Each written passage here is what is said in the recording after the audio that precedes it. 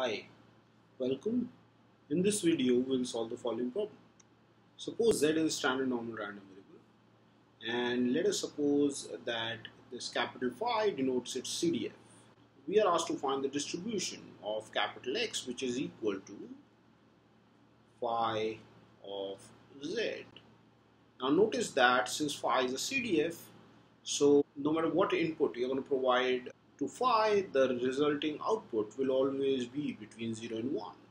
So this random variable phi of z always take values between 0 and 1. We are asked to find the expectation of x. So in order to find the expectation of x, the first thing that we're going to do is we'll find the distribution of x, and then we'll find the expectation of x. So since we already know that phi always take values between 0 and 1, so we know this random variable capital X always takes values between 0 and 1. So let us find the value of the CDF at any number little x in 0, 1. So by definition, the CDF of capital X evaluated at little x is equal to probability that capital X is less than or equal to little x. Now we're going to replace capital X by phi of z.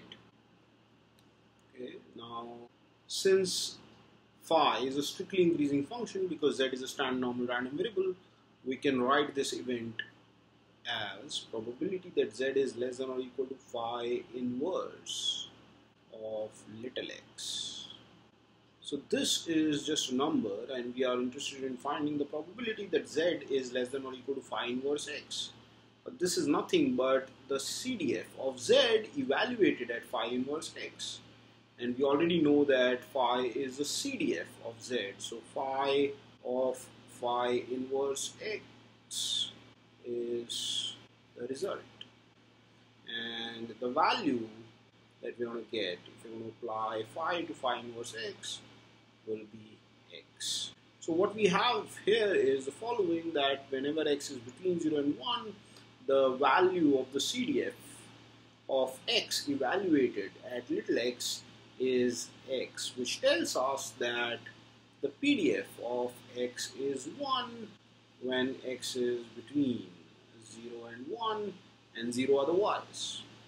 Okay, so this tells us that x is uniform, 0, 1 random variable. So once we have found the distribution of x, we can easily find the expectation of x by integrating 0 to 1 x times the density, which is 1, 0 to 1. Okay, so what are we going to get? We're going to get half. That's how we can find the expectation of x.